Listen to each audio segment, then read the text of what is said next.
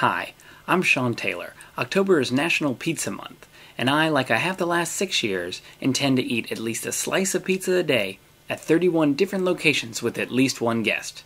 This is a video log of my quest for the 31 days of pizza.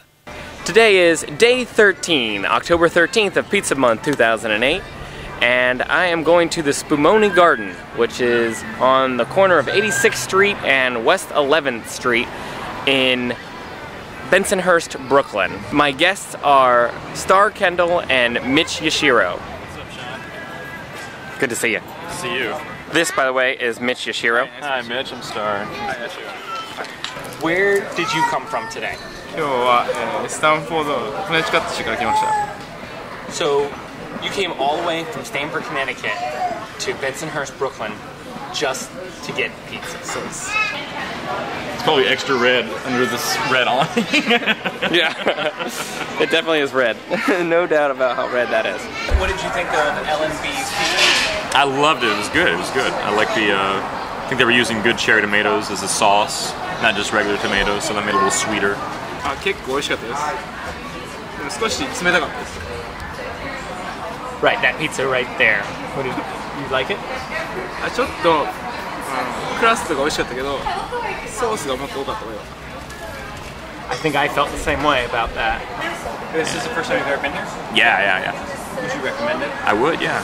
I'd probably make a trip down with somebody if they were a pizza enthusiast like yourself.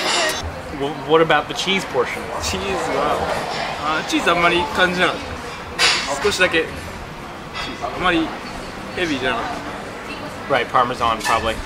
So I just got back from L&B Spumoni Garden, which is a great open-air pizzeria. That's right, that means you can eat outside. It's just like a snack bar. You go up and order pizza. You can order it either by the slice or by the what they call the tray. Their signature slice is the Sicilian. We opted for the half tray, and I think that it's probably best when it comes piping hot right out of the oven. Ours may have been sitting around for just a little while, but it was still warm enough for us to taste the delicious tomato sauce and the Parmesan cheese. And I think that they put the sauce on top of the mozzarella cheese. Me and my two guests seem to really enjoy it. Also, afterward, it's almost like preordained, but when you go to the Spumoni Garden, you should probably get some spumoni. Spumoni, if you don't know, it's an Italian dessert, which is how L&B began. It started as a horse-drawn carriage that the guy who started it, maybe his name was L&B, but he had a horse-drawn carriage and made spumoni in the back of the carriage and sold it there. And then I guess I don't want to think that the horse died or something, but he ended up setting up camp at the current location of L&B Spumoni Garden, and I'm glad he did.